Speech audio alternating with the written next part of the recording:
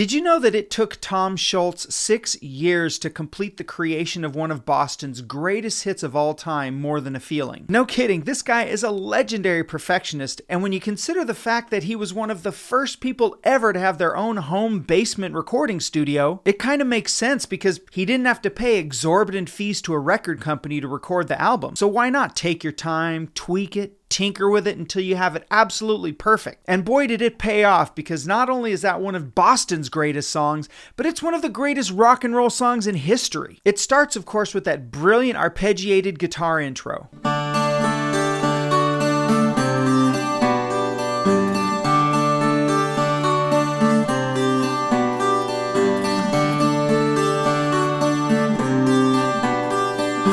And then when he sings I Close My Eyes and I Drift Away, it transitions into this part.